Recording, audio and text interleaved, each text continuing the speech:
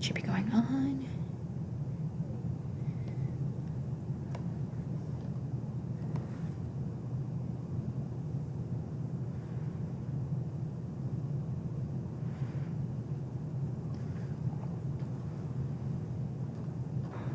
We are live. Good. All right. Okay, we are live. Now, let's kick off this class. Welcome to our second virtual newborn class. My name is May. This is a little bit of a unique situation as we adjust to our quote-unquote new normal for the newborn class. Usually we do this in person, and I love it because I get to see all of your beautiful faces and expecting mothers, which is very, very fun because I can remember you guys whenever I see you guys at the newborn visit. Please bear with me. We are doing almost like a placebo as we kick off this class again. I ran it 1 month ago, and we're troubleshooting some technical issues, and we're going to do it again. One of the common things that I've learned from our first virtual class is that we have some feedback, such as questions from anything that I discuss or I raise in this class. Please feel free to leave them in the comment section and let me know that you're here. It's a good interaction that we can have. That's one of the drawbacks of having a virtual, because with live Facebook courses, they're about roughly a couple minutes delayed. So I can have a parent that joins a couple minutes later and they're 10 slides back at this point. And so what I'm going to do is go ahead and ask your questions, even if I'm already on another slide, or if you're not sure, if you're jumping in late, don't worry about it. I'm going to have someone, actually it's my beautiful office manager, Miss Leanne, sitting next to me, and she is going to be jotting down the answers, and I will answer the questions at the end of my slides. And if I see anything that comes up, let's say hours after the class has concluded, I will be happy to address your questions on the comment section as well. So chances are, if you have a question, someone else probably has a similar question. And then we can tackle that, and I just asked for, you probably should get a response on Facebook that there's a comment in response to your comment. All right, so again, my name is May. I am the pediatric nurse practitioner here at Einstein Pediatrics, and I welcome you to our virtual online class for the newborn class. Congratulations to everyone, and I call this expecting the unexpected. Much of life is unexpected, and I think it's even more relevant today with what's going on. But without further ado, let's jump into the course. Okay, I firmly believe that we should date each other before we marry each other, so I'm going to tell you a little bit about us. Not Albert Einstein, but Einstein Pediatrics was really found after Dr. Martin founded this practice almost 3 years ago, I believe, and he came from a prior practice, which was and wanted to come with this new aspect of a more intimate relationship with the patient. So we really don't go past 4 providers. This way, your baby does not run through 20 different opinions. And you kind of have that interpersonal relationship with the providers that you come across, and you don't really scramble through a running mill of people, which is very nice. As you can see, Dr. Martin went to Albert Einstein College of Medicine. That's where we got our name, Einstein Pediatrics. I like to call it very punny. I completed my master's degree from University of Pennsylvania, and I worked in cardiac intensive care unit at Children's Hospital of Philadelphia for almost 4 years. So cardiology is at my heart, and I love my cards patient. I love all my patients. This is only to tell you that we're highly involved in medical societies. So a good example is we are active in the Medical Society of Virginia, where we connect and like to get to know the specialists that we refer you out to. There's a lot of specialists in Northern Virginia. And we don't just want to refer you out to anyone. We kind of want to know their protocols, their experience, and get to know them a little bit and find reputable specialists. So that's very helpful. We are also very active in the American Academy of Pediatrics. Dr. Martin is the vice president of the Virginia chapter. And this is basically where all the protocols, the policies, the treatments for pediatric care comes from, is birthed from, and it's very highly important, all the developmental to vaccines to medication for ear infections, and so it's important that we're very active in the AAP as well. That's what it's short term called. Inova Children's Hospital, you'll see Maria, actually, Dr. Rittenbach just graduated from the residency program. She's amazing. She's board certified pediatrician, and she just recently joined our office. And no, not even recently, a year. Time goes by so quickly. And so there's actually 4 different providers. You can see all of this on our website under the Meet Your Staff, and you'll get to know a little bit of more information about each one of us. I like to call it the 6th degree of separation.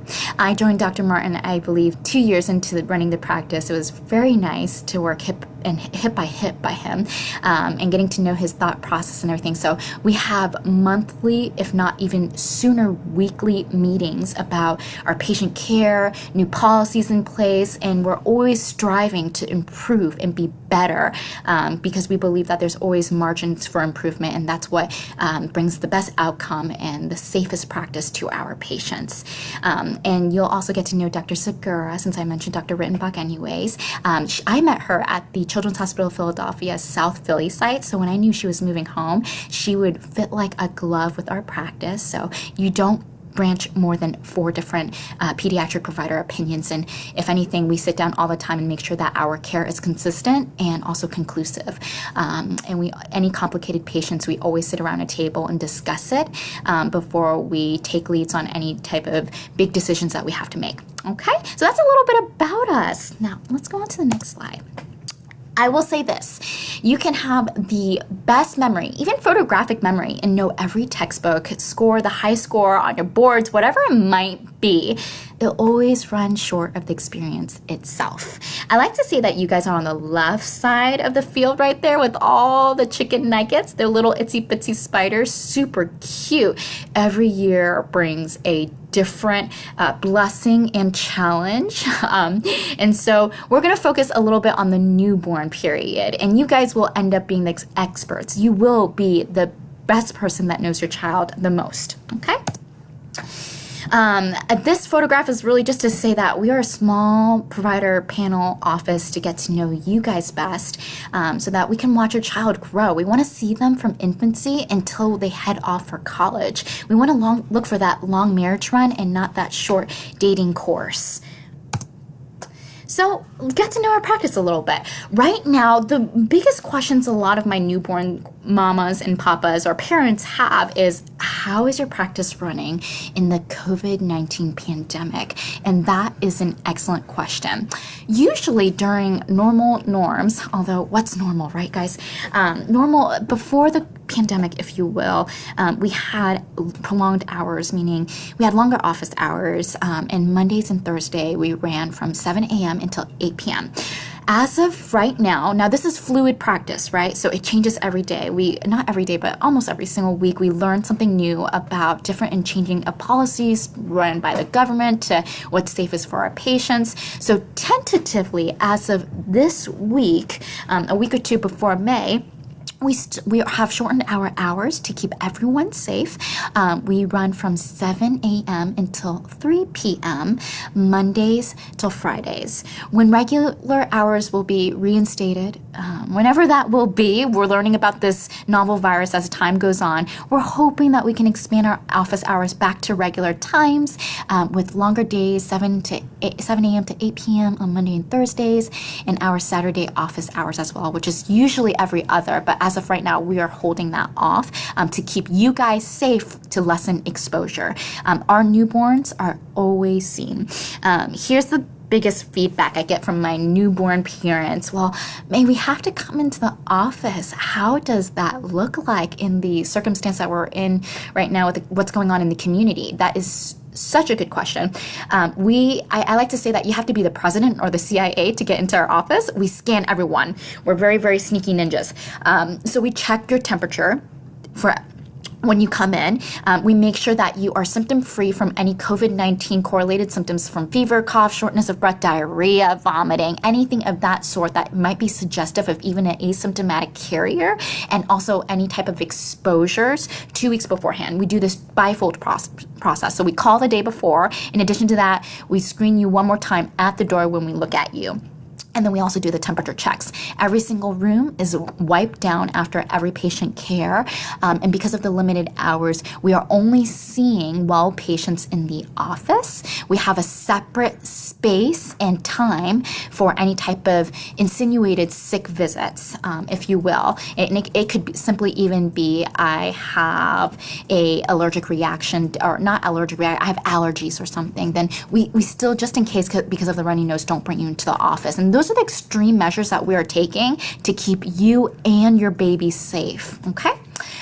So we do all those things just to make sure, but newborns are definitely being seen in our office, and they have 3 allocated rooms where only newborns go into. So absolutely nobody else over the age of 2 months and older can go into that room. All right. So, and we wipe down every room with Clorox, bleach, and we turn it over every single time. Every person that you come into contact with has new gloves, and we're always masked all the time. And we wipe everything down, from our instruments to our laptops to the room itself. So those are the reassuring measures that we have right now that is unique to the context that we are living in such a time as this.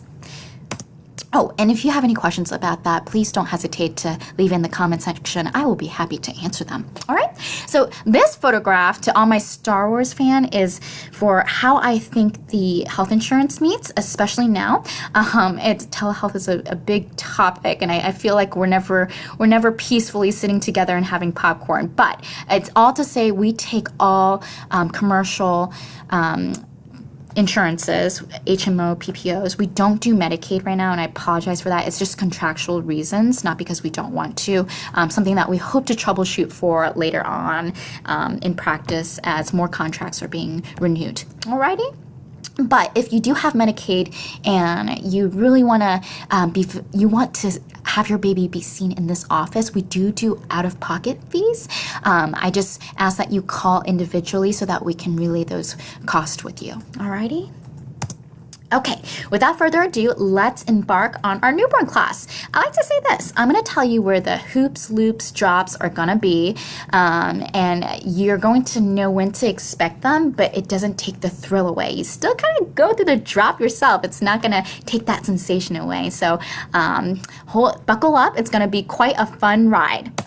This is you guys in the pink shirt. That's us in the red shirt, holding you tight, making sure that you're okay. The second row is you with your second child, and then the back row is your 5th child, and that's when you're going to be teaching this course. I will tell you what to focus on because your baby is going to grow up so fast, a blink of an eye right in front of you. So I want you to be reassured that I'll highlight everything that you need to know. And also, this is like a cafe shop conversation. I want you to be relaxed and enjoy this. Write things down, put it at the back of your pharmaceutical cabinet in the back of your brain. If it's relevant, we will be talking about anything that is relevant for your baby at digestible increments at that first and incremental subsequent visits, okay? And I say this because I have great analysts and great readers, great engineers in our office, and they love data. And they get really fixated on it, which is amazing, but you miss that opportunity of the sight of seeing your baby grow. How do we know this? Science even confirms this. 700 cortical synaptical pathways are being established in the first 24 months of life, 2 years of life. And look at the amount that's being developed in that first 3 months of life. This is really important. And I even have studies, imaging studies of 2 3-year-old children, none of which are premature babies, and they both received physical and also their nutritional needs, but clearly only one received their attention needs, and we can see that it's the baby on the left-hand side, bigger brain size and gray and white myelination, which is excellent. All right. Economists even knows this, so the more you invest in the beginning periods, the prenatal periods, the better they do in the long run. All this to say, well, May, what are you trying to tell me? What we're trying to say is routines, reading, rhyming, rewards, relationships are very important. I think it's easily discounted because we fixate on measurable means. So we don't take that time to hold that baby in the beginning either. We don't take time to just sing to that baby, stare at that baby, do skin to skin time. That develops a cortical pathway that I was discussing before this. And don't underestimate that sound that you do, whether it's the father or the mother. That baby's acquainted with the mama's heart. That baby's acquainted with the father's sound of his voice, rubbing on that belly, and they're poking at you right now. And so those things really, when they're born, externally and outside of the utero, they recognize that. That's what they were pruned and wired to hear, and they're going to latch onto that. And that physical attention is highly vital. Okay, well, I hear you, May, but baby's not here yet. What do I need to know? Good, let's talk about cribs. So first thing is, this is such a cute crib. I have no idea where I can find it. I'm not even sure if it's a cake, to be honest. It's super cute, but it's totally not okay. Maybe as a decal item in the corner. I love Shark Week too, so this is really fun to watch, and maybe Jaws, but don't put that baby in there at night, please. There's so simple rules. If you haven't finished nesting yet, this is a good time to nest during the pandemic. I mean, you're stuck at home anyways, right?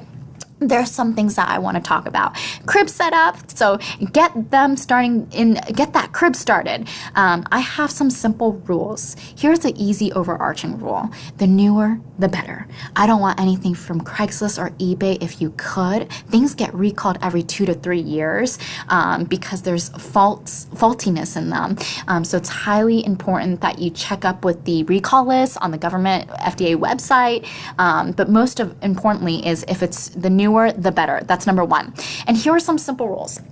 All products that are for anywhere from prenatal up into preschool years is regulated by something called the JPMA. That's Juvenile Production Manufacturing Association. They regulate 92%, if not more, of those items. Strollers, car seats, cribs, all important things.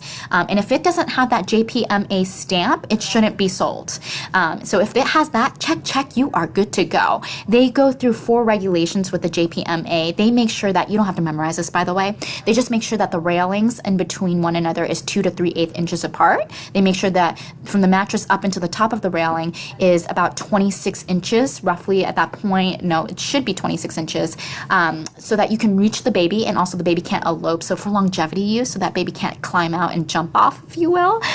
There should be absolutely nothing in that crib if it doesn't come with it, meaning no bumpers. That chicken nugget can roll 90 degrees. So when you're sleeping, you're exhausted, you just pushed a baby out, who knows how long that labor was, and if you're up, probably your partner was also up, whether it's dad, and they were up with you during that delivery process. You both are sleep deprived, and no one's watching that baby roll to the side, and they can, guys, even if you swaddle them. If there's a bumper there and it's right there, you can lead towards suffocation. So absolutely no bumpers, period. So sorry.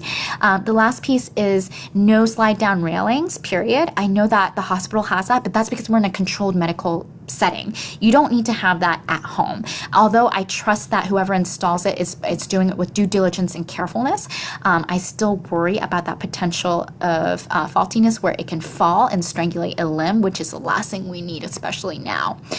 This is much more for later on, but I like to set up the crib anyways. In the beginning, a lot of our babies sleep in bassinets, which are more appropriate, so that most of our patients like to breastfeed. It's easier to get to that baby. It's closer to mama, and we don't have to move that crib because that crib should be closer to a wall, and it's usually set in a place. The bassinet that I usually really love is Snoo. It's very great because you can rent it, so you don't have to purchase that device because it can come up to a high economic cost, but variable. It is not just a recommendation and something that I personally love, and I know several other providers like Dr. Sakura loves it too, but it is not required, just in case if you are curious as to what bassinet we love. All right, So like I said, in the class setting, I like to have an interactive conversation, but we're in a unique setting right now. So I like to look at this photograph and I say, the baby is beautiful, but what's wrong with the picture? And there's usually 3 things that are not appropriate in this photograph. And I like to always talk to you about them, but I'll just give you the answer. You guys lucked out. In the last classes, I actually pick out the fathers and I say, all right, you in red cap, what do you think the answer is, to see if they're falling asleep or not? Clearly, no one hopefully is falling asleep right now. You're enjoying some popcorn on the couch.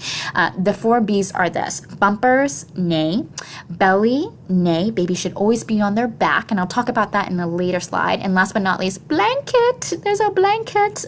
Blanket can cause overheating. I know that sometimes the household is a little bit colder, and also we have different thresholds. So I know I like the house a little bit cooler, but who knows? My sister or my mother or whoever it is, your husband likes the house a little bit warmer. But the household should usually be around 69 to 72 degrees. 73 degrees is super hot for a baby, super hot. And then you throw a blanket on top. It can cause overheating, and it could lead, these things that we're talking about, no bumpers, no belly, and also no blanket, is for a reason. It's to prevent sudden infant death syndrome, which is highly fatal. So we want to do everything we can to help that baby do its best and thrive for the future. Right? But that baby may or may not be a sibling of someone in this office, and I'm not going to tell who, and they are alive and well, thank goodness. But we definitely don't want to do that, okay? All right, next photograph. Woof. Every time I stare at this photograph, I promise myself that I'm going to turn this photograph vertically, and I have failed to do so. So besides the fact that this photograph is horizontal, sheesh may, I will put a mental note, and hopefully in the future I can get it correct. So if we were still doing a virtual appointment in May, and you hop on and you're like, that photograph is still horizontal, feel free to shoot me a gentle, friendly reminder, and I will fix that photograph. This photograph is a cute baby of someone who is now a teenager and is a child of someone, clearly not mine. And that baby is perfect. But there's several things that can be improved from this photograph. And I usually like to take a pause and answer for questions and see what you guys are thinking. And I'll tell you this, a lot of parents, it's usually the dads that go, that car seat's on the floor, that's what's wrong. And you're out, or B, the baby's sleeping in the car seat and they shouldn't be. And you're correct, that's totally true. But when you're traveling, some things sometimes are a little bit inevitable. And so with this said, I'll tell you what can be improved from this photograph. A, see those 2 buckles right there? There's the bottom buckle and there's that top sternal clutch. It's called sternal clutch for a reason. That sternal clutch is too low. That needs to be higher. That baby, now this is a chunky monkey over here eating very well. Yeah, they can be itsy bitsy spiders when they're born. And when that's too low, that baby can slide out from the top. They are durable little rubber bands. They can just rub out. And when where are they usually when they're in the car seat? They're in your car. So your car's in high mobility. That baby can slide out from the top very easily, God forbid if an accident occurs. And that's the last thing we need. So that sternal clutch, which is kind of in the lower chest area, that's horizontal, that longer buckle, that needs to be scooted higher. You're not going to choke your baby. I promise. You're not going to choke your baby. Are they going to cry in that position? Yes. And that's because for 8 to 9 months, they've never been in that position. They're in that nice warm jacuzzi. They can move and be contained at the same time. Moms often walking because they're very uncomfortable with this 9, 8, 6, 7 pounder in their belly, especially if they're petite. And so they're kind of rocked like in the yoga ball position, up and down, up and down. It's a very relaxing position for them. So when you're putting them in this kind of fixed structure to keep them alive, they're not going to like it. Not because you're choking and you're suffocating them by any means. So that sternal clutch needs to be scoot up. That bottom clutch needs to go over the perineal area. In layman terms, over the vagina or the penis, needs to go a little bit lower because a baby cannot sneak out, meaning they can't fall out of a car seat when it's in mobility through the center. That's too small of a space. They can only slide out from the top. So if you will, scoot those 2 buckles apart. The sternal clutch goes higher towards the chin. The bottom one goes closer towards the groin. Therefore, if anything happens, that pressure doesn't happen over the abdomen, causing any internal bleeding, and it's over a bony prominence or some cushion downstairs in the perineal region. Okay, so those are the 2 things. The last piece is a little bit similar to the crib. If it doesn't come in the car seat, you don't bring it into the car seat. I know they're small in the beginning and it seems like it's too big for them, but see that headpiece right there? I'd rather leave it out. And the whole reason is when you are in high mobility, chances are someone's driving the car and it's the mom in the back with a baby. That mama is exhausted. She just pushed for hours, was in labor for hours, or if you had C-section, you're still recovering. And so we're not as vigilant as we usually are when we get 9 hours of sleep without any trauma, right? And so that little piece of plastic can push downwards when that baby's sleeping and push the head forward when the car's in mobility. You close airway that way. And so we don't want airway compromise. So those are the 3 things I like to say, big, nay, or could be improved from this photograph. Otherwise, that baby is super cute with chubby cheeks. How do I know if my car seat's installed correctly, May? Well, you got 2 options. So you see the Operation Kids Child Safety Seat Inspection Hotline? That's the one place you can call. The car seat to the base is pretty intuitive with anything made 3 years ago. It just clicks. I love it. Up a baby, Nuna baby, whatever you might have. And it's more of installing the base that is much more of my concern if it's not done correctly, because that whole thing flies forward. And so A, you can call this number. B, go to your well, it's a little bit unique now, so make sure you're masked appropriately, and you can go to your local fighter station to make sure someone comes out and looks and make sure that your base is applied appropriately. If not, I have another idea for you. It is called the Car Seat Lady Blog. I love this resource. Memorize it, copy it, go to the website, Google it. It is ran by a physician, guys, a physician who completed their neonatal intensive care unit fellowship at Children's Hospital of Philadelphia. That's where I learned about it.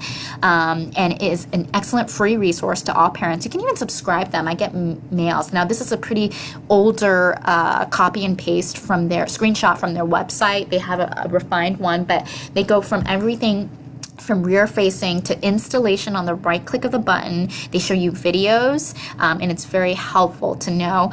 Even there's a video, if you go to the rear facing tablet all the way to your left, there should be one of the earlier videos is what to do when your baby looks too small for their car seat. They should really be moving about 1 finger breadth of inch of a margin, and that's it. If they're moving any more, you need to tighten the buckle and you need to tighten the straps a little bit more. But there's one that, follow along with me as best as you can. I usually physically show this in the office, but of course we have new challenges we're adapting to. You can roll 2 hospital grade blankets after you buckle the baby in onto each side. Therefore, it minimalizes any movement from them. It's better described if you see the video in that you can go to that resource, and nothing ever goes over the baby's head because it can roll down to the neck and push the head forward. So please visit this resource. It's amazing. Okay, well, I am an A++ mom, May. I got my car seat, I got my crib, I even got my liftserv for everything that we need. Baby shower is done virtually. What do I need to know when the baby's giving birth in the hospital? Okay, some big things to know, key factors. Babies lose weight. They lose all of the maternal bodily fluid that you give them on board, and they can lose 8 to 10%. And that's actually 99.9% of our first couple of visits together, is making sure that the baby gains back to birth weight for hydration purposes, and also to make sure that they're eating enough for that appropriate growth, development, and brain growth that needs to occur. 2, babies sleep a lot and do not wake to feed. If that baby has been sleeping in your beautiful jacuzzi of a womb for 8 to 9 months, they're not going to wake up to feed. They never had to lift a finger before they were born to eat. And now all of a sudden, when they're out of utero, they got to work for everything. So sucking to get milk is not normal for them to sustain for a long time, and they burn calories very easily. They're living my best dream. Eating is burning calories. And so it's important, though, that you wake that baby up to feed, because if you don't wake that baby up to feed, they're missing so many feeds, and they continue to lose weight, and they branch further than that 10% weight loss, and that's when we get a little bit concerned. So you gotta wake that baby up every 2 to 3 hours. You got me. 2 to 3 hours. This becomes a shocking statement to many new parents, especially the daddies, where they have to wake up. What do you mean I have to wake up every 2 to 3 hours? You're absolutely correct. You have to wake up every single 2 to 3 hours. That baby grows from a chicken nugget to a chicken tender and a full-on rotisserie chicken and then a chimpanzee in the blink of an eye. And in order to do that, you gotta eat. And so I always say, once you have a baby puppy and you've raised a baby puppy, you will know how this goes. Number 3, lactation consultants. My biggest pearl that I can give anyone who's giving birth at the hospital is if you're giving birth at a hospital, mama, and you want to breastfeed, and that's your goal, which is 90% of our patients, if not 99% of our patients like to do that, my biggest recommendation is call the LC on board. The LC is a lactation consultant. That means when you're awake and that baby is stirring for a feed, call the lactation consultant. Work on that latch. Your latch will be 80 to 90% of your biggest challenge in the first 2 weeks of life, 3 weeks of life. Doing that deep, wide latch to help express that breast milk and to help empty those ducts and express it to get that milk intake takes work. And if you remember what I just said a slide back, I said these kids have never sucked. They've never been dependent on sucking to be fed in utero for 8 to 9 months. And so when they're coming out and they have to work on this new latch, it's like almost me learning how to use a chopstick to eat my food and teaching it to someone. So you have to keep working on it in the beginning in order to make sure that you're fed and you have adequate transition of food to meet those caloric needs. So call that LC when you're awake. You paid for that hospital stay anyways in that delivery. Utilize what you paid for. And the other perk is in May, our beautiful lactation consultant is returning, or counselor's returning, Fabiola, and she's a saint. She is so great, and we will have her in-house to work with you guys. The one pearl is just be careful of when you do call that LC in hospital, because a lot of lactation consultants can bring a lot of cooks in a kitchen. It can get messy sometimes. So see what works best for you. Football hold, cradle hold, and I want you to kind of grab on that. I want to empower you. Seize that thought and say, you know what? That cradle didn't really work for me, but that football hold really worked for me, May. I want you to tell that to the next LC. Okay? You know what's best for you. You know what's less painful, and you know what helps the baby the most and what makes them the most comfortable. Work on that position and then let the lactation consultant know so that we can work off of that. Number 4, infants get jaundiced. What is that scary word, jaundiced? Jaundice essentially is when the skin is a little bit more yellow. It is caused by something called bilirubin buildup. We call it hyperbilirubinemia. And essentially, bilirubin is a byproduct of red blood cell. And when your system's immature, you don't have it turn over as much. So it's easily built up in your serum, also known as your blood. When it's a very high level, that becomes a little bit slightly concerning. The baby turns really yellow because it starts manifesting on the skin. And so you'll see it like the left-hand picture, that cute, well-fed, cheeky boy, but he's a little bit yellow and he looks Hispanic, but he looks almost Asian in that photograph. That's when you know, oh, we need to keep an eyeball on that jaundice. In the hospital, they might run a device over your baby if they start to look a little bit jaundice, called transcutaneous device that detects the bilirubin. The most accurate is always serum, meaning blood. We do have to poke the baby to make sure that they're okay, because if they do pass a certain threshold of a number for their age range, they might need something called phototherapy. Cue the picture on the right. I like to call it the baby Miami sunbed light. Essentially, this is using fluorescent light to help break down the bilirubin in the body to be easily digested on a molecular level through the stools and the poop, the pees and the poop, the pees and the poop. And that expedites the process a little bit more. Nonetheless, certain categories are a little bit more high risk. So if you're East Asian, I will be honest, anecdotally, my African Americans, not as much, but I would say about 30 to 50%. And then my Hispanic babies, oh yeah, Hispanic babies, if not 50% of my Hispanics, they're usually a little bit jaundice. And we're just at risk. It's genetic factors. It's nothing that you're doing. It's just inevitable. It's built in our genes. And this is why we have these protocols in place to keep your baby safe. So they may or may not need phototherapy. And this is not to say everyone's going to, even though you are, I've had Asian babies, they're the highest risk factors and they didn't need phototherapy and they were breastfed. And it's simply because breast milk, there's a delay in the breakdown with when you're breastfed versus formula fed in the bilirubin. It doesn't mean that we negate breast milk at all. It means that we just have to keep a closer eye on that baby, okay? And so this may or may not happen. That's the whole point of this slide, is saying, don't be shocked if this does occur. And if what if, May, they don't reach that threshold for phototherapy? They don't reach that certain number for that age of life to get that beautiful Miami light to expedite the bilirubin to be pooped out and peed out. What do we do? Well, we feed your child. That's what I was talking about, that every single 2 to 3 hours. The more you feed that child, the more goes into that gut, the quicker you get that bile out through the poop and the pee. And the bile is what kind of carries the bilirubin. So no one will be more interested in poops and pees than I will be, all right? And I'll talk about the normality of how much poops they should have and how much pees they should have if you're a breastfeeder, because that's the feedback I get is, well, how much do I know is going in if I'm breastfeeding because I can't measure it? Well, we'll talk about output, meaning bowel movements and PPs and numbers of wet diaper. So that's essentially what jaundice is. When I talked about in the last slide of infants get jaundice, you can have Caucasian babies get it. I have a couple of Caucasian babies where both parents are Caucasian. There's no Asian descent, Hispanic descent at all, and that baby was simply jaundiced, and they needed a little bit of phototherapy. And then we just ate breast milk the whole time, and we got their levels to go down. All right, but if that's relevant to you, we will talk about that at that first visit. Otherwise, don't stress over it. Holy guacamole, May. If that is all normal, what is normal then? Actually, this is a good question. This is actually how I look right now with the pandemic. I question what is normal every single day of my life, and I often feel like I'm living in a prolonged dream. So when you wake up, can someone else wake me up? All right, all joking aside, head shapes. So let's talk a little bit about head shapes. I love this photograph. So this is where the kind of anatomy class comes in. So I always say that you're MOM, you're MD, you're NP, you're PA. You guys become physicians all of a sudden. Here is head shapes, and I'll tell you why it's important in just a second. You have 2 different fontanelles. So you see that big hole in the front of the head? That's called anterior fontanelle. That one closes around 24 months, 2 years of life. That needs to stay open. And then you have the back one, posterior fontanelle, and that one closes about 6 to 8 weeks by that 2-month period. And then you have these beautiful sutures.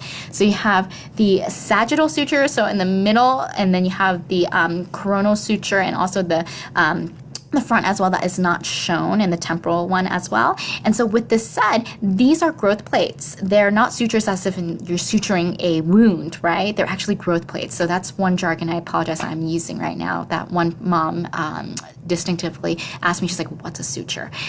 They're just spaces in between growth plates. I need those there. I don't want it fused shut. And the reason why you don't want it fused shut is because if it's shut and those fontanelles, or the holes in layman terms, are closed, the brain can't grow. It's going to be small, and that's a medical emergency. The brain has to grow for full development. I caught one as early as, I believe it was 4 weeks of life, where it was fused completely closed. It's called a craniosynostosis, and that's a surgical emergency where we had to contact neurosurgery immediately and schedule an appointment and surgical places and our procedures in place to open up that cranium, and then we do close follow-ups to make sure that it's closing appropriately and not too soon. That was 1 out of the thousands of patients that we have. Seldom do you come by this. I would say it's 1 to 3% of our patient population in the areas. I'm not in the area, but in our practice at least. And so I would not be overly concerned about that, and we detect that for you. But the reason why I say this photograph is really important is because that baby will look super different from minutes after birth to hours after birth. They look like a smushed baby in the beginning. Face is flat, they got a little bit of cone head, and then 24 hours later, their heads remold, reshapes, gets round. I had a father in room 1 at our old practice who came over to me and he's like, is this cone head gonna go away? It was a vaginal delivery, guys. I mean, I looked at him and I was like, oh, the cone head? Oh, and that baby was like, I think 48 to 68 hours after birth, so less than 3 days of life. I said, where did he come out from? Look at how petite she is, and look how small the area is. Of course there's going to be a cone head. Hours afterwards, it's going to remold because that little baby had to fit through the tiny canal. And that's why these plates are in place, because it might shift to protect the brain. It can override each other, so to come out of that tiny location, and then it remolds, meaning everything goes back into place. And there might be some mild swelling as well, because it's a inflammatory process. Giving birth, your temperature goes up, you're going through trauma essentially to deliver your beautiful baby. So never underestimate that process, and it's an amazing thing what your body can do for a woman. molding. This is what I like to say. Here's a perfect live still photograph of this. They have a smush face. They got that cone head. This baby is not an alien. It is indeed a human. It will remold. I won't be worried. Super cute. Sometimes you might have something called a cephalohematoma, and cephalohematoma essentially is fluid collection in between the skin and the cranium itself. And oftentimes you see this on the side to the back of the head, and it's simply because I call it my bumpy ride. So you can be a C-sectioner and still have this. You can be a vaginal delivery and the OB has to grip the baby in a certain position, their fingers on a certain place of the cranium because they need to deliver the baby and protect the mom and keep everyone alive safely. There could be a little bit more applied pressure, or it can be a forceps assisted delivery or a vacuum assisted delivery if there's a little bit of a failure, if you will, in what I like to call they're stuck in the canal sometimes. That's when you might see a cephalohematoma. It could be spontaneous as well, to be honest. You don't have to have a bumpy ride story to acquire this. It's totally benign. It is not a mass, a tumor by any means. This is what usually panics my parents because you can't see it. Most commonly, you can't see it in the first 24 hours after delivery. You might find it like 3 days after delivery, and there's this mild loculated fluid. When you touch it, it feels like a pocket of fluid beneath. It doesn't hurt. It's not calcified, meaning it's not a bony structure lesion by any means. It's normal. It actually reabsorbs, and think about a tennis player, right? So you're playing tennis over and over and over and over again. The swelling doesn't happen right after you end the match. It's going to happen maybe later that night, or maybe 2 days later. You get that swelling, that bursitis that happens at the elbow, but by no means is that detrimental to your living. And so that baby, that fluid will reabsorb, but it does take sometimes as late as 3 to 4 months. But I promise you, by 4 months, roughly at that point, 99.9% of the cases usually are resolved. So I am not worried about this. This does not warrant a neurosurgeon or neurology to be on board or any imaging. Watch the baby. They're usually developing just fine and normal, and it's unilateral in presentation, which is fine. Cord care, I love cord care. In the beginning, when you see it, that's the main vessel where the baby is getting blood, is being fed, and is surviving and thriving. And so with this said, oftentimes it's that fleshly color. It almost looks like a string cheese, very gooey. You'll never eat string cheese again. And I like to say this because if there's no blood flow, there's no growth. And so it ends up, there's no blood. You clamp the cord, right? And then after that, they remove the cord, not the cord, but the cord clamp, and it ends up into that second bubble from top on right, and it looks like a little bit of a scab. And so you essentially, this takes about 2 to 3 weeks for full resolution to fall off, sometimes 3 weeks maximum. If it ever branches to 3 to 4 weeks, meaning into late third to fourth week, that's when I want you to phone call me, because we will cauterize it, or chemical, I don't like that word burn, but chemical burn it off, if you will. That's what silver nitrate is called, and it does not hurt the child. It's the same active ingredient that we use in tonsillectomy, meaning removing your tonsils. And so it is basically stopping any type of further growth on there. But with this said, it slowly falls off. And every time you see us in the office, we're going to push back on the cord a little bit. You don't touch it. No alcohol, no powder, nothing goes over it, no gauze. No band-aids, absolutely nothing. You want to air dry it as much as possible. The more you dry it off, the more it's going to dry and peel off, the quicker the cord falls off. And as a result of that, you might see some green-yellow drainage sometimes. It's not pus. It's not infectious at all. It's normal umbilical drainage. And you might see some mild bleeding as well. Totally normal as well. And so with that said, this takes about 3 to 4 weeks. And before I move on, I think some people joined late. And just as a little bit of a reiteration, if you have any questions, because all of this stuff is a little bit weird, huh? These are all normal. Please go ahead and put it in the comments. And if you joined late, like let's say I joined 30 minutes late into the talk and you already ended the talk, May, put the question in the comment section. I will still get that alert and I'll be happy to answer it within 24 hours. Okay? Okay. This is a live picture. I love this photograph. The left side is my favorite. Look at how cheesy that thing is. Looks like a string cheese, huh? You're gonna go ahead and be like, oh, that was gross, and I love it. Maybe that's why Leanne just almost puked next to me. She's like, no, that's not a string cheese, and I love my string cheese, and this is not string cheese, and it's gross. Make that stop now. I have ruined your string cheese from now on, haven't I?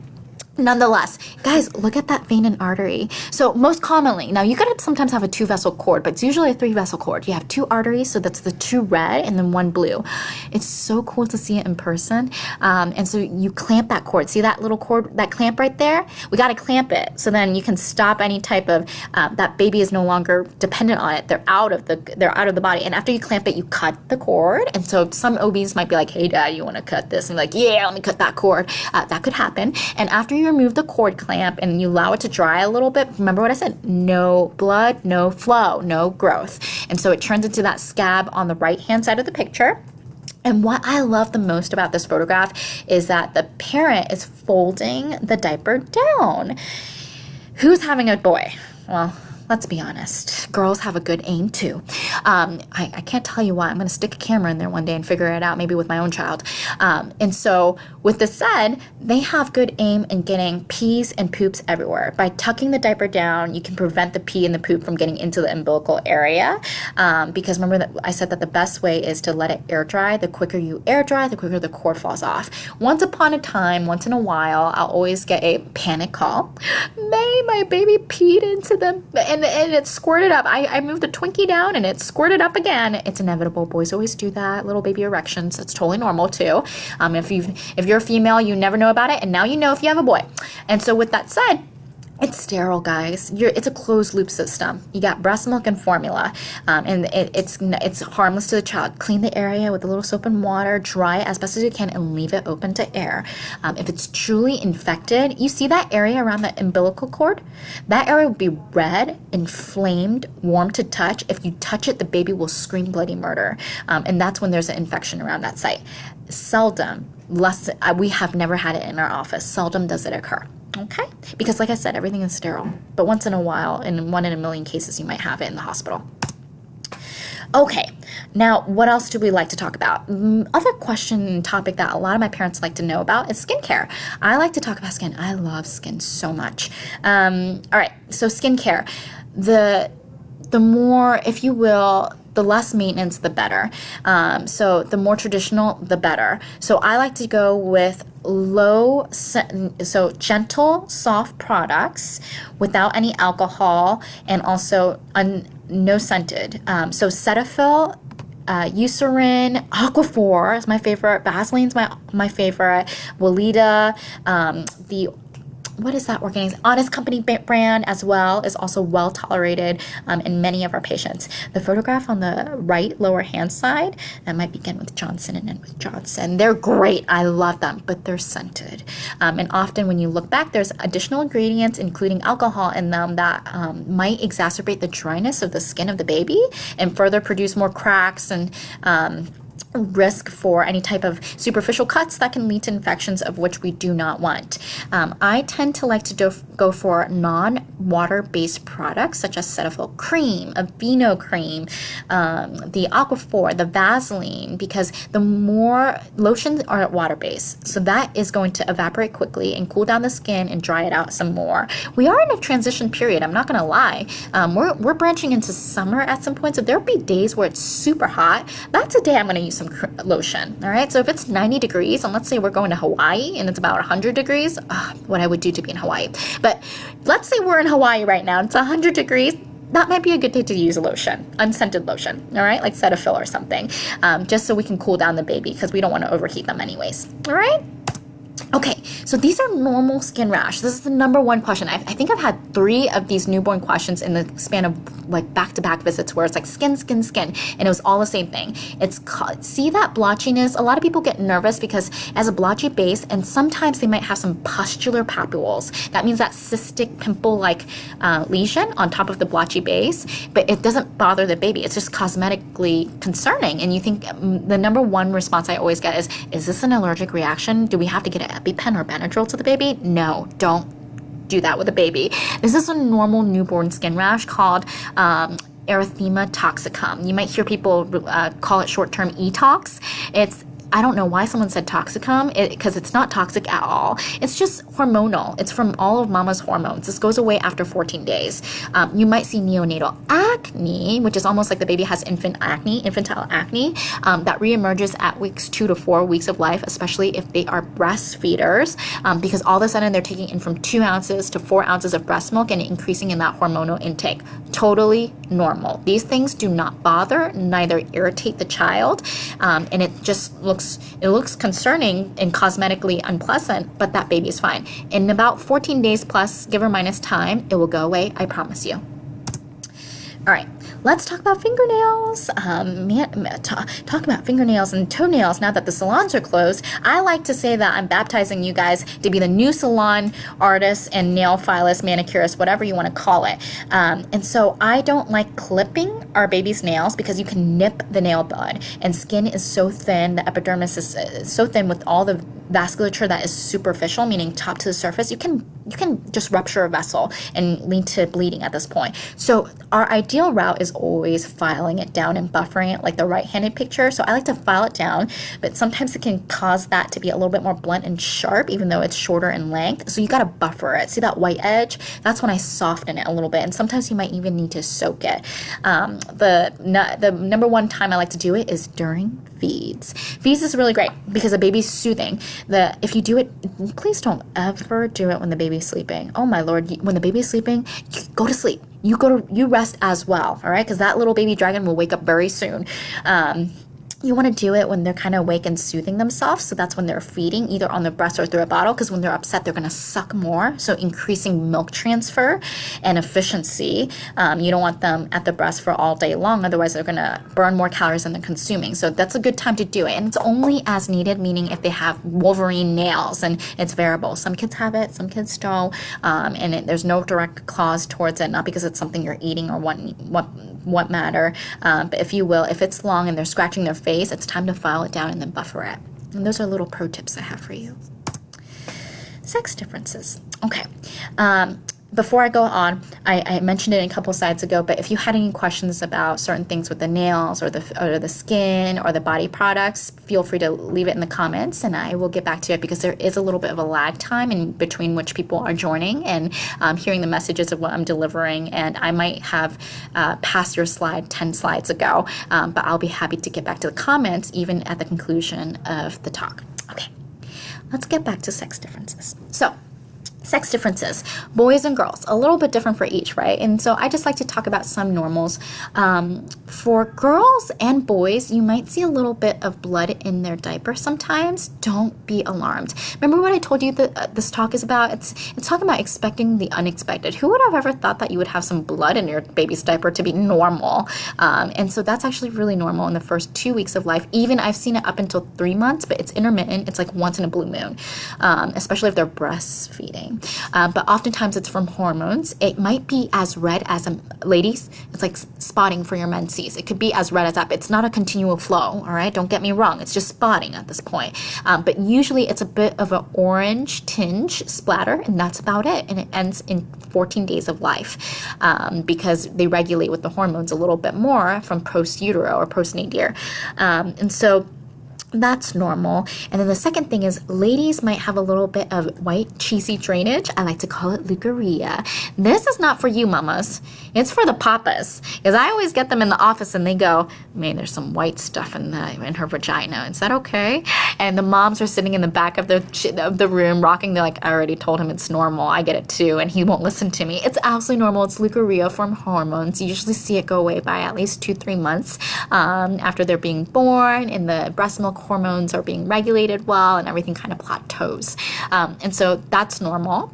So that's ladies might see some white drainage to the vagina, totally normal. Boys, you might see some breast. Yeah, it's called gynecomastia, breast, up until like that 2-month period, and then it goes away. It's all from that hormone. If they're breastfeeding, it might be a little bit more prolonged, but it's nothing permanent. So don't fret about that, papas. That's the number one question and concern I always get. And the last but not least I'm going to talk about is circumcision. Circumcision is, I take a very diplomatic approach on this because there's no right or wrong answer, and I stand with the American Academy of Pediatrics. I always hear this: should we do it? Should we not do it? There's really 2-3 reasons that it boils down to, or 2-3 top factors that I go to. Number 1 is religion. Okay, and then number 2 is familial preference, so mom and dad. I see what you guys prefer. And the third is medical. So the AAP, or American Academy of Pediatrics, position statement on this is there's enough evidence that demonstrates that circumcisions are safe to be done, meaning the benefits outweigh the risk where it can be done, so there's no harm if you elect to move forward with it. If it was harmful, we would not do it. We would not offer it as an elective surgery after birth. But 2, hold on, there's a second bifold statement with this, is there's insufficient evidence that makes it as a requirement for standard of care, meaning if you don't move forward with it, it's totally fine. I bet you there's a ton of men out there that are uncircumcised that are totally normal. What needs to come out of it will come out. What it needs to go into, it will go into. So it's totally functional. So again, it's really that religion. So I have a lot of Jewish patients in my office, and they wait till they have a ceremony over this, I believe, at that week of life. And I have some familial preference just because they prefer it. And that's your baby. Absolutely. You know them the most. And that's fine. And the third piece was that medical piece. And they're like, well, what's the medical piece? This is extreme. So for example, let's say I have a baby with a single kidney that we detected in utero, and it's highly inflamed, so there's a reflux, meaning it's a hydronephrosis stage 4, where that PP just backs right back up, and it's a male. Would a circumcision decrease the risk for a future UTI? Yeah, it might. And so that's something that we need to sit down and talk about if the benefits outweigh the risk and if you elect to move forward with it. But I can tell you that I know one that is uncircumcised and they're doing just fine. So it really requires that conversation and that input that you might have as well. But there's definitely insufficient evidence that says there's a firm yes and no as a requirement and a standard of care for all babies. Okay? So it's a little bit of a diplomatic approach. I'm always happy to have that conversation with you if you ever want to talk through it. Okay? All right. The next hot topic, sleep. I love to talk about sleep. It is a big ordeal for everyone because if you think about it, you all have had 6 to 8 hours, if not more, of sleep before your chicken nugget will be here. Your sleep will be disturbed to 2-3 hours. That first week is called adrenaline rush and honeymoon for some of you guys. And then that first week for the other people are called a reality, a little bit of a reality breaking point, if you will, and you didn't know how much you need more than 2 hours of sleep at an increment to function at your best level. And so I wanted to kind of, I believe that talking through things, if you talk about healthy expectation, it doesn't bring as much disappointment.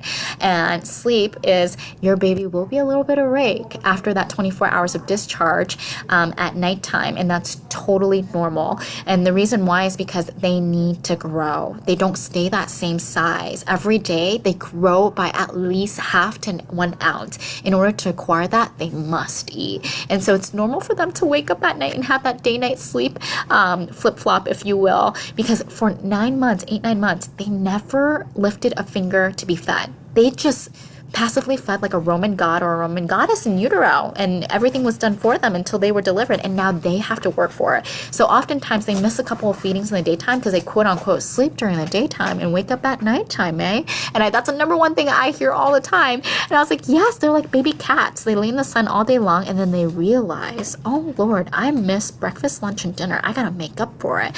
And they do it at night when the body markers hemodynamically reaches this mark of I need to be hydrated as an alarm system to make them well fed. So that's normal. And that first night is always a little bit of a rougher edge as you're easing into that new adjustment of waking up every 2-3 hours to feed that baby. And if that baby doesn't wake up, you must wake them up and feed them. Okay? To ensure for their safety. And then this usually plateaus around that 3 to 4 week mark. It gets a little bit better, and the nighttime sleeping starts to have longer stretches, and by stretches I mean like an extra hour at this point, and then it regulates hopefully by that 2-3 month period when they get 4 hours of sleep, if not a little bit more, but variable because it depends on what they're eating. So breast milk babies will probably wake up a little bit more often, and it also depends on breast milk production, and everyone's breastfeeding journey is highly different. The key is, how's the baby doing and how's the schedule working for you? So we're doing a tango together. But it's normal that they're up at 2 a.m. sometimes, if not at 1 a.m. I hesitate to show this graph. This graph basically just gives you a general facade of how much the baby sleeps in the beginning. So that day-night sleep time should be equivalent. They're up every 2-3 hours. And then by that 1 month period, they drop just slightly off the daytime sleeping and they sleep a little bit longer, like half an hour to 1 hour, extra long stretches at nighttime. And then by 3-4 months, it definitely turns a curve. And 6 months, we're in a better routine. And hopefully they do mostly night sleeping by the time they are 1-2 years of age. I talk about night sleeping because I like to talk about baby on back. In 1994, as you can see, 1992, we realized that babies have to sleep on back because the SID rate was just way too high by the AP. And in 1994, we implemented it. Look at that dramatic fall. That's beautiful. And so that reduced sudden infant death syndrome by sleeping on their back. Other things that reduce sudden infant death syndrome is no smoking, because of immature lungs, and it's also just healthier for the parent as well. And there's always, we call it secondhand, and there's such a thing called third-hand smoking too, where that smoke can be reserved on your clothing and the baby can inhale it. Why? Because they're on you all the time, either breastfeeding, burping, or resting. And so we try not to do smoking as best as we can. I had one beautiful mom who stood up to me after, I think the second newborn class that I taught, and she said, you know, I smoke, and we worked with her OB on smoking cessation before the delivery, and she has not smoked since then. Her baby is now 2 years of age. Excellent. So I applaud her for doing that, and there's absolutely no shame or guilt. Separate sleeping place is always very important, so that you don't strangulate or suffocate the baby in case if you're so tired, you might roll over to the baby, and so we don't want to do that one. Do not allow infants to sleep in swings or cushions. When you do that overnight, I know you're desperate because that tells me you're trying to find an interval babysitter. Remember the car seat thing I told you about? How in high velocity, that car seat swing is going to push the head forward and you can obstruct airway? Absolutely not safe. Are they going to like a flat surface on the crib? No. No, absolutely not. If you've slept in a duvet at the Hilton Hotel for 9 months, is sleeping on a porch in the tent going to be comfortable? No, absolutely not. But it keeps you alive, and that baby's going to be waking up, which is good. And we want to make sure that their airway is maintained. So absolutely, there is some adjustment towards it. So healthy expectation to know that it's coming our way, and that's why I also love the SNOO, and look into it. And the SNOO is SNOO. It is a safe infant approved bassinet that kind of sometimes helps swing the baby if they wake up crying at very slow increments until they go back to sleep, and it slows down, and it works for a lot of our patients. No heavy blankets. I talked about that in the first couple of slides because it causes overheating. And baby back to sleep. I hit that in the head many times, so I'm going to move away from that now. And so the first feedback I get is usually from the grandparents, and they say, well, May, I don't want to do tummy time. No, I don't want to do baby on back because I'm going to have a flat head for my baby, and I don't want my baby to have a flat head. It's called congenital plagiocephaly, that beautiful word on top with that flattening of head. Unless if it becomes a very debilitating structure where that baby can now not, let's say it's dramatically, the head is just not proportional, and it's causing the baby to have a tilted head, then we might have to consider helmets. But before that, if it's just simply a flat head like that top photograph, it's not always it's definitely not surgically recommended to have an intervention for that because it's purely cosmetic. It will not intervene with development. And B, you can avoid all of this with tummy time. In that second slide or third slide, I told you guys that the head remolds up until 24 months of age range. So you might have some congenital plagiocephaly you're born with because that's how you were nudged in the womb for 8-9 months in a weird position on a certain surface that made your head flat, and that's fine. It will remold up in 24 months. I had one, and I say, hey, take a photograph, bird's eye view, and then on the side and from the top of the back of the head for me once a month on the same day, the first Monday of every single month. And I want to let you know that you're not going to see any differences in the first 6 months. After 6 months, that baby's going to be up and at it. They want to roll around. And then by 24 months, they never have time sleeping on their back because they just want to be up and at it. They want to be developmentally aware and associating with their environment, and that allows time for their head to remold. And I avoid that by implementing them on the tummy time sooner once that cord falls off. So you see that beautiful picture on the lower right. I believe that baby belongs to someone in this office, and he's 13 now. Oh my goodness, super cute back then. That's excellent core motor control. So see that head, how he's lifting it up? You're working on that head neck exercising and that core control. I love it. This baby is beautiful. Everything about it is beautiful. The helmet is super cute, but I dare you to guess the price of that helmet. That helmet ranges into thousands of dollars. I mean, $3,000 to $6,000, guys. And guess what you have to do? You have to remold that head at least 2 different helmets, at least. And you're in there for the first 2 to 4 weeks measuring that baby's head to get the right size helmet. And it essentially forces certain parts with metal to, not metal, but hard structures so that it doesn't grow horizontally, and it pushes the head to grow up towards the back vertically. And it's really unnecessary. If you hear my favorite, not unnecessary, but it's not required and as a standard for their development or anything for their thriving needs, because it's really, my favorite surgeons talked about it. Dr. Massaro and Dr. McClintock, the neurologist, said there's really 2 reasons if it's not a craniosynostosis that I talked about in that 3rd or 4th slide in the beginning. It's really for 2 reasons. So A, it's for cosmetic needs, and B, for parental anxiety. And if I could bypass a couple of $1,000s, it'll be great. I don't think that we need to pay 1 year of tuition at UVA for shaping of the baby's head if the baby is growing well and developing just fine. And we can avoid a lot of this economic cost through tummy time, just like that baby Aiden right there. What was I going to say? Does insurance cover for this? No.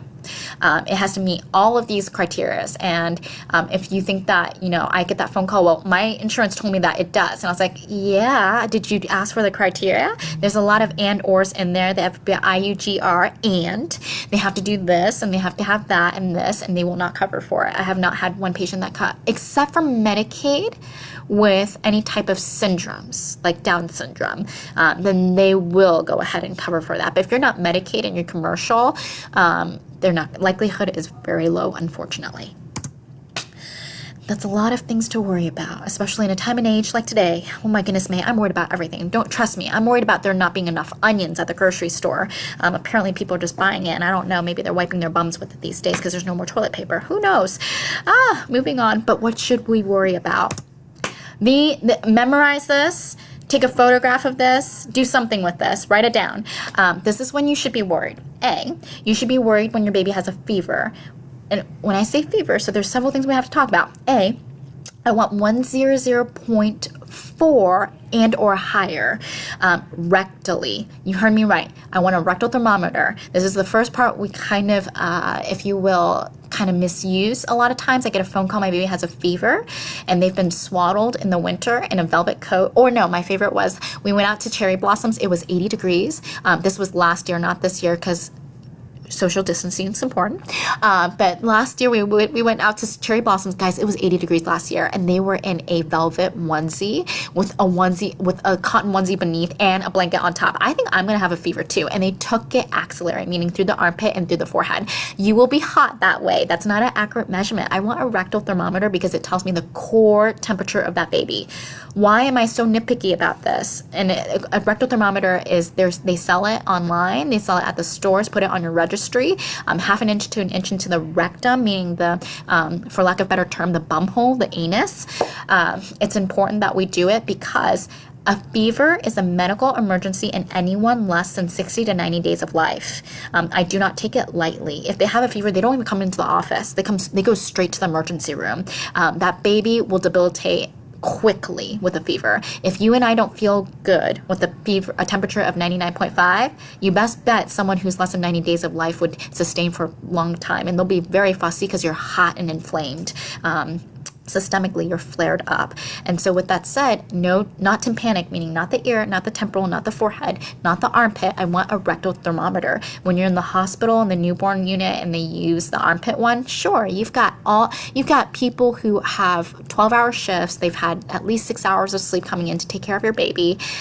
They can know when they touch the baby who's tactically febrile, and they confirm it with a digital marker, and they have all the crash necessary equipment for vitality within arm's reach. But when you're at home, I want a core temperature when you have none of that. You're sleep deprived, you're exhausted, and there's a lot of other variables. So 100.4 rectally. And when you call, I want you to call us first. And if you call us, I actually am on the phone and I tell you to unbundle the child. I actually tell you, how's the child looking? If they're fine and stable, unbundle the child.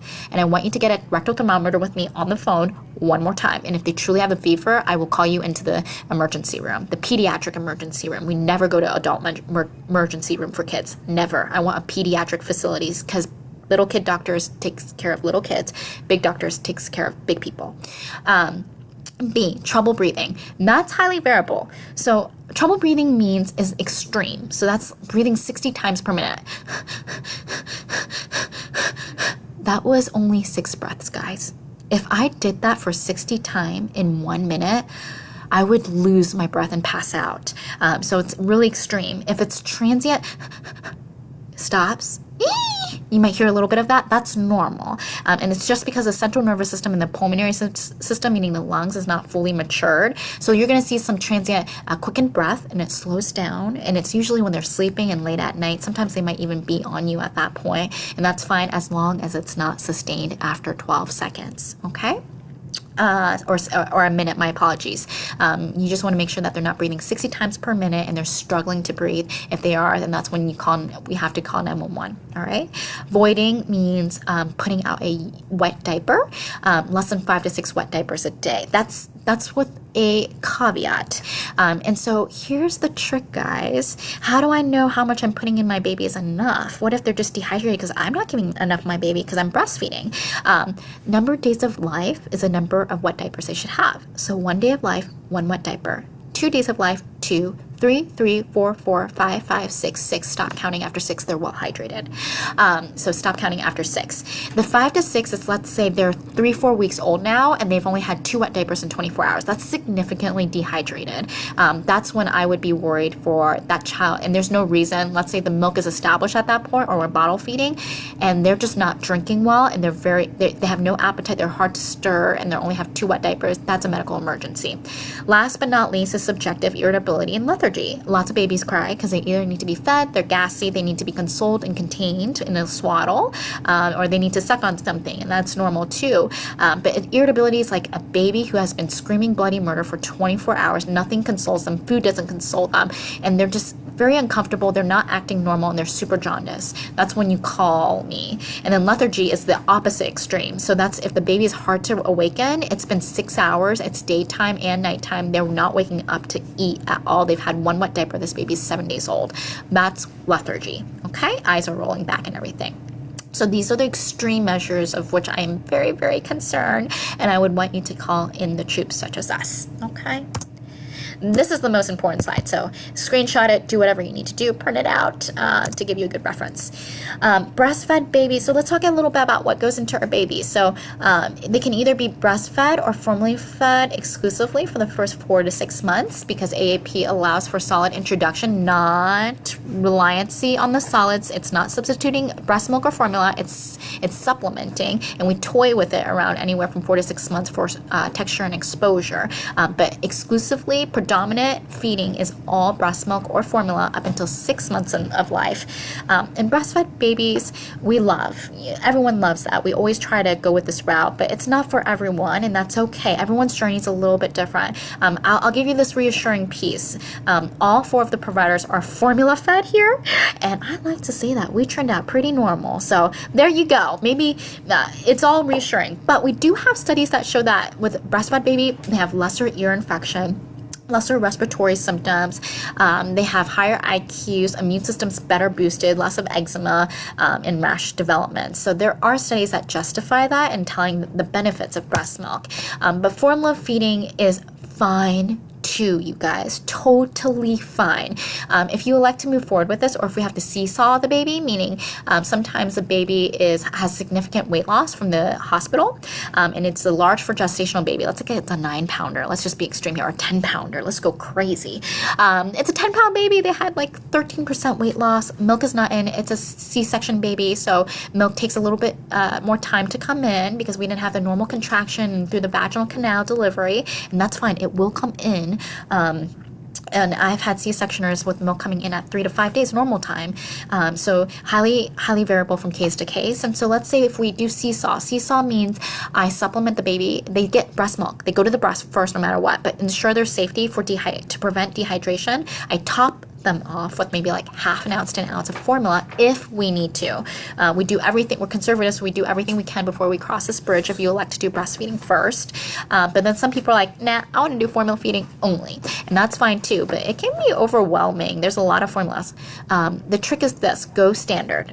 Enfamil, or Similac, Earth's, they're all just fine. I don't want anything that is for soy, if you will, because it lacks certain protein chains or carbohydrate chains that's necessary for the brain growth. So if you ever branch off to the soy formulation or the special formulations, I want you to talk to me first, because the standard formulation has everything that baby needs for that brain growth to occur. DHA, it's important for the baby's development in the future. Okay. So I talked a little bit about knowing if it's working. So breastfeeding, what goes in will come out. So if I don't know how much I'm measuring in, the days of life is a urine output, or input to output. And then, so 1 day of life 1, and then 2, 2, 3, 3, 4, 4, 5, 5, 6, 6, and you stop at 6. The poops goes a little bit like this. In the beginning it's meconium, so it's black and tarry, and that's totally normal. It's sticky. I want all of that out by 3 to 4 days of life, if not sooner. So the more you breastfeed, that colostrum in the beginning, even though your milk hasn't come in yet, that brown fat acts like petroleum jelly and coats the meconium and lets it slide out of the gut. So the more the merrier with that. Last but not least, the output should transition to about yellow, seedy, watery stools, and that's beautiful. That is what I call milk and honey, and it's not diarrhea. It's simply because if you're breastfeeding the baby, it's more whey protein and also water content in the beginning since the mom's not eating as much, and that's normal. Otherwise, we really shouldn't be feeding anything else, like I said before. So no water, no juices, none of that stuff until we're 6 months of age and in minimal content, because it's empty calories. Fills up the calories, doesn't give them the necessary nutrients and fats for appropriate growth. But we'll talk about that at those later visits when we see your baby. Woof, what a fire hydrant that we just drank from. This will be you guys, when you have teenagers and they grow up, and then you'll be teaching my class. I'm taking a prolonged sabbatical. I'm moving to Hawaii afterwards. I'm kidding.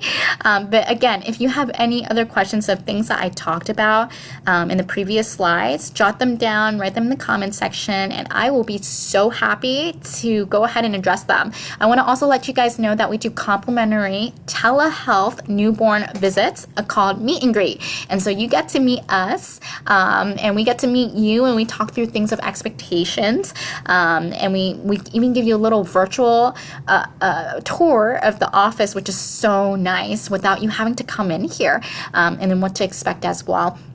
And we would love to meet you over telehealth or what I like to call Doximity, a platform that is safe and secured for us to talk to you about everything related to you and your baby along with their well-being. But in the meantime, this does conclude our virtual newborn class. I hope you enjoyed it. Just take everything, enjoy it. You don't have to memorize anything. This is going to be a very great experience. You will have a beautiful baby, and we look forward to meeting that baby whenever she arrives. Okay, you guys stay safe during this season. We look forward to meeting you soon, but otherwise we hopefully can see you guys at some point when the office is, we're doing full-fledged in classes. That will be very nice, and I look forward to those days. But be safe, and I look forward to meeting you at that first visit or second visit. Okay, bye guys. Nobody sent questions, but like